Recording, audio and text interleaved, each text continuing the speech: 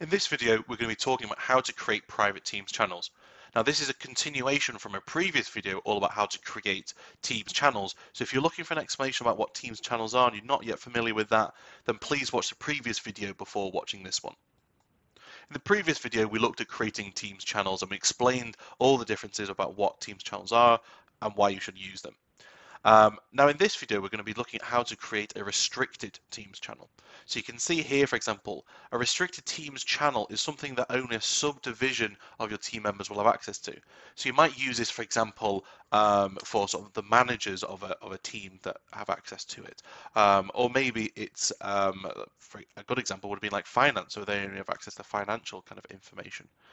Now to create a private team channel is really easy. All you need to do is click on the three dots next to the team name, and under this quick actions we've got add channel, and then we've got this option here of setting the privacy to be private, which means specific team, it says teammates, but team members have access.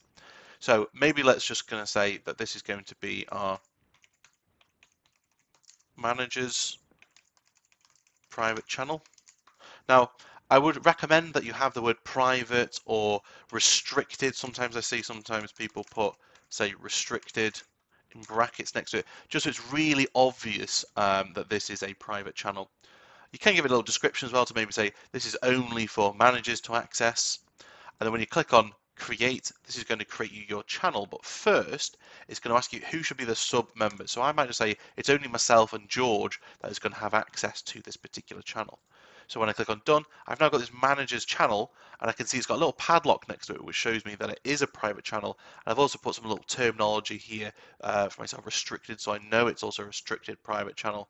It's also worth mentioning that these private channels will only show up to people who are a member of that private channel. So anyone else who's outside of this, so for example, it's only myself and my team member George that would see this manager's channel.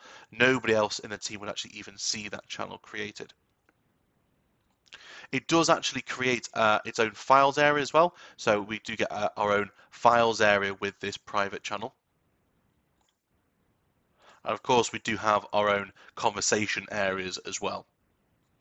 We can create our own tabs. There might be some tabs to documents which only managers are interested in, or links to websites, for example, across the top. But essentially, it's a collaborational space for a sub division of the team. I hope you found that video about how to create private Teams channels useful.